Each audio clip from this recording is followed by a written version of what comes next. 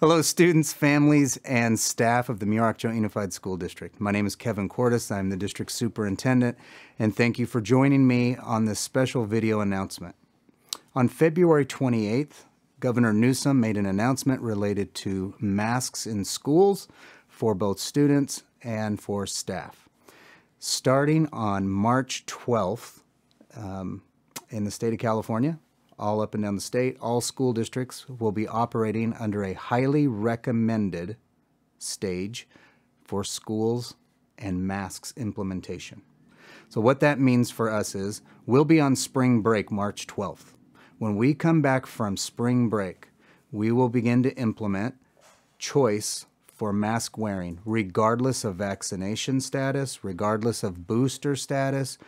It has been approved for all students in grades preschool all the way up through 12th grade, and has also been approved through Cal OSHA for all adults working in schools as well.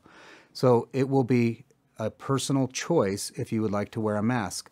Now, we have always honored everyone's choice in this and have wanted people to have choice for some time now and have been advocating for that. That's what we have now. So you will see and hear things like, it's highly recommended that you wear a mask. And that's true. That is the state's standpoint. And so that's our stance. But everyone has the option to wear a mask or not in school. This is a district-wide decision that is being implemented, similar to a start time for school or a stop time, or many of the other decisions that are created in the district. They're covered district-wide. So that means your student won't bump into a situation where there's one teacher, say we have a teacher who says, no, I want masks in my room. That isn't the way that works. So it's optional for everyone, again, regardless of vaccination status, regardless of booster status, regardless of philosophy on this. It's up to everyone, and all I'm going to ask is that we all be respectful of each other as people are going to make the decisions that they feel are best for themselves and their families.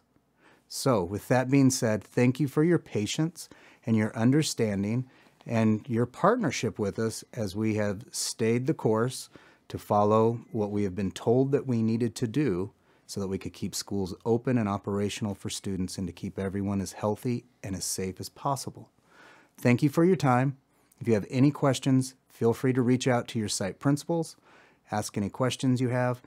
If you don't get the answers you want, I always give out my cell phone, so 760-250-3210. I just ask that you speak with principals first if you have any questions, but just know, masks are going to be optional once we return back on March 15th.